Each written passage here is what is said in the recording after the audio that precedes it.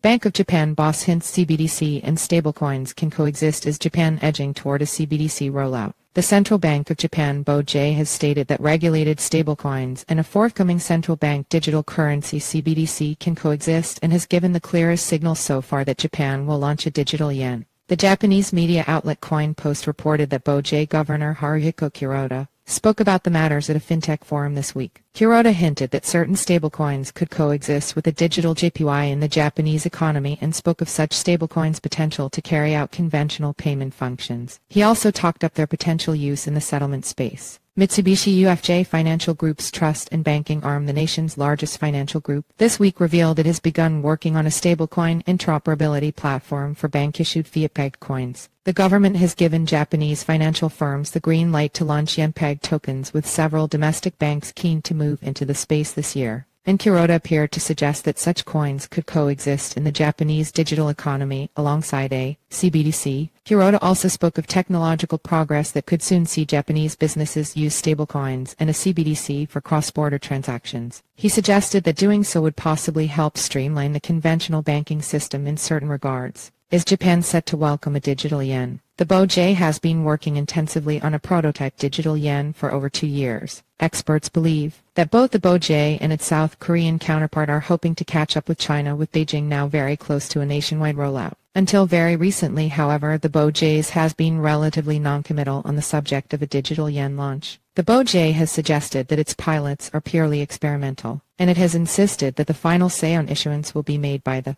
government and lawmakers. But Kuroda, speaking at a fintech conference this week, that Japan would have to realize a CBDC in the future. He added, "I think a digital yen will be issued." The governor also explained that the digital yen pilot would enter a new phase in early April. The BoJ has claimed that in the next phase of testing, it wants to build an ecosystem that integrates central systems, intermediary networks, intermediary systems, and endpoint devices. Several private sector firms will also take part in the tests.